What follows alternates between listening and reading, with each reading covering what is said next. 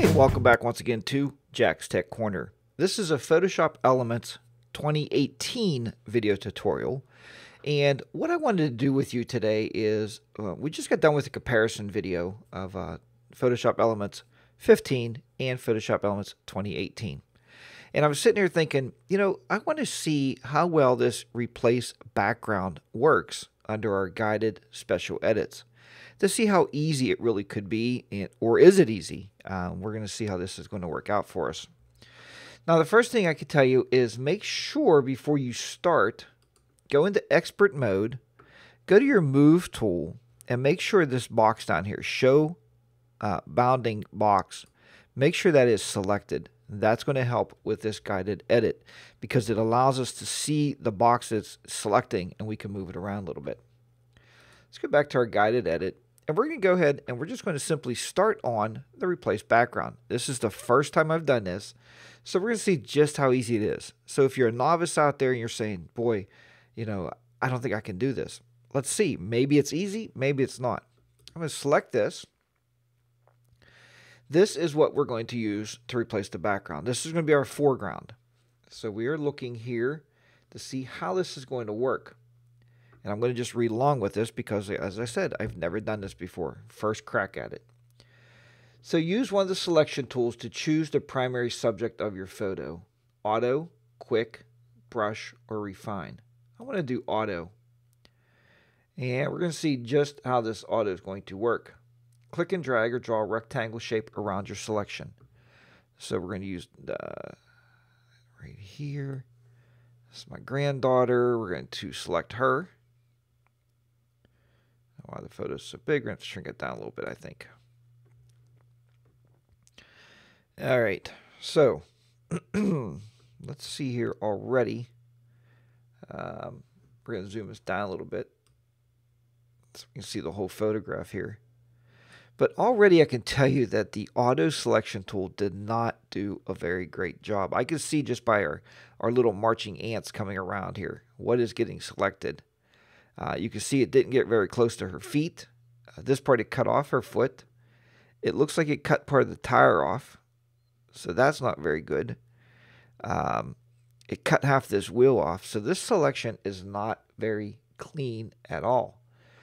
This is something that we're going to have to clean up a little bit. So maybe if we go to the Refine Edge tool, we can see here it puts a mask on. You can see what's not selected. So drag across the main subject and then nudge the edges to fine-tune your selection. First, I'm going to make my brush size a little bit smaller. And we're going to see here how you would clean this up a little bit. Okay, we're going to make this tool a little bigger. So all I'm doing here is painting over top of the mask to try to select what I want to select in here. We can see it's not doing a very good job at all with that. Let's try our brush tool and see if we can't refine some of these edges here a little bit. Let's go back over her arm. It cut her hand off, so we'll go back over her hand. Again, now it used the quick selection algorithm that it's supposed to be using to make this very simple. I don't think it's going to make it very simple on us. Selections over time has been very difficult anyway. Nope.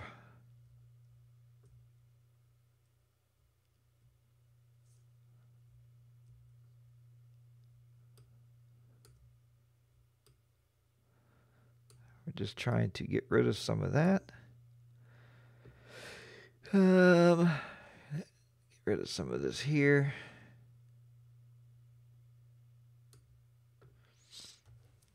Try to make this bigger here.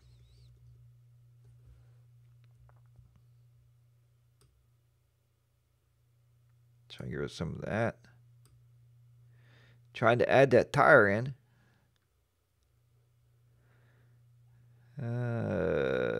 Bring the tire in here.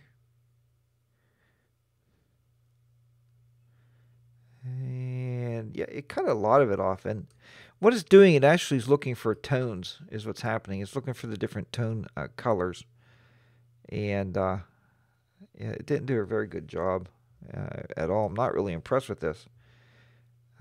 That's probably part of the reason why when you watched my video for if you should upgrade or not if you're on 2015, probably not, because this tool is not super defined, that's for sure.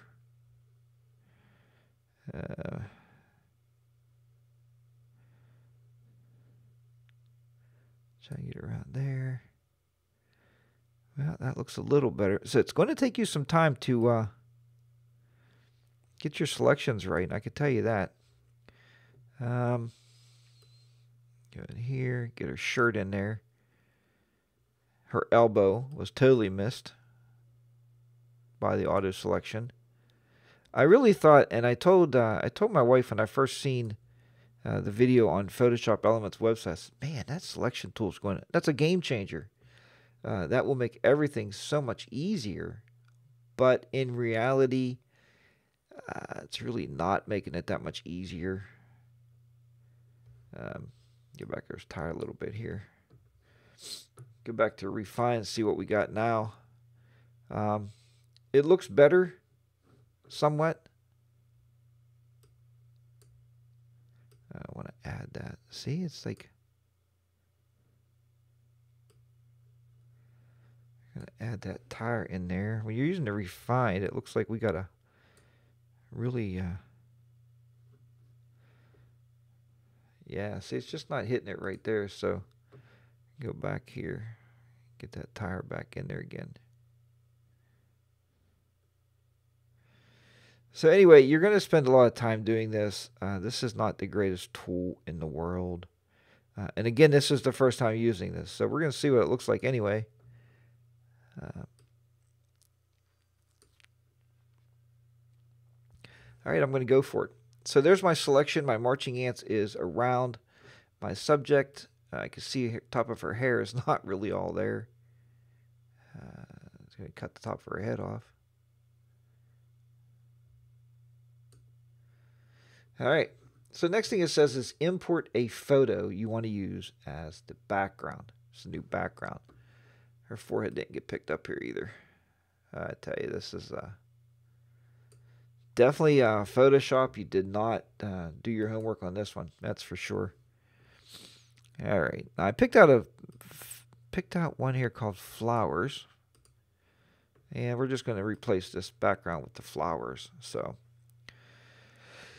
And there you go. So you can see that it didn't do a bad job, but if you're doing this for a client, you're replacing a background something for a client, maybe a senior photo shoot or something, you're going to have a little bit of a problem there. Here's the move tool. So we can move the foreground around. Let's see if we can rotate a little bit. It looks like you can rotate a little bit. Does it make an interesting photo? Sure. I mean, you can replace your background. It's going to make an interesting photo. Then let's see. You can use the refine edges to soften everything up here a little bit. You can add. You can subtract a little bit. Let's see if we can subtract a little bit down here. I just lost my my brush.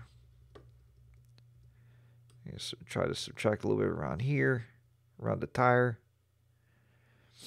And I guess this is probably where you would go in around her foot. You see how it's masking it out. It's bringing the background back out, which is cool. I mean, that's good. Right here.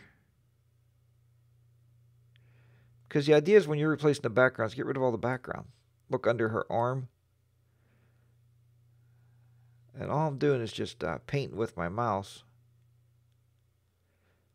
And the painting is actually not adding any color. All I'm doing is, again, bringing out the background. So it's acting as a mask. We've used a lot of mask in my video tutorials. There you go. So the rest of it doesn't look all that bad. So with a little bit of work, you can do it. I don't know if it's a great time saver. Oop. Yep. I don't know what that's adding on there. We're going to add maybe. Add this. There we go. We'll add that. So yeah, it's not the greatest time saver in the world. You take it with a grain of salt. Take it for what it is. Auto color match tone. I don't know what that does. Let's see what that does. It's thinking about it. So it's trying to compare something here. But yeah, this is the easy background replacement tool. Just kind of matches the tones. A little bit of lighting there between the two different photos. And it is what it is. It kind of looks like this is interesting though, because it kind of looks like she's smaller, right? Riding through a field of flowers. I don't know if the move tool will let us resize. No, just move. I can't resize her. It would be nice to be able to resize. You could actually shrink her down, put her in that photo. That would be pretty neat. And then it works just like as many of the guided edit tools do. You hit the next. And you can do a save as, open it in expert mode, play around with it, or share it on Facebook, Flickr, or Twitter. So, I don't know why you'd share a photo on Twitter. That's kind of odd. Flickr, I understand, right? A lot of people use Flickr. I still do. I have a pro account on Flickr. And I use it as my photo backup, just as that third backup stage. So, Facebook, we all share to Facebook, right? We all want to get our kids' pictures out there in Facebook. So there you have it. Hit done, and it'll take us back out of there. But that's the guided special edits replace background. I don't know, folks. Is it a thumbs up or thumbs down? You decide and tell me in the comments. Folks, if you want to learn more about Photoshop Elements from beginning to end and learn all these fun tools in here with quick edits, guided edits, and the expert mode, check out my courses at jtclearning.com. Once again, it's jtclearning.com, where we learn from how to do the basic edits, and we go right into the expert mode, and I teach you what the tools can do for you. So check those out. Till then, remember, keep those shutters clicking, keep your editors editing, and I'll see you back here next time on Jack's Tech Corner. Thanks, and bye for now.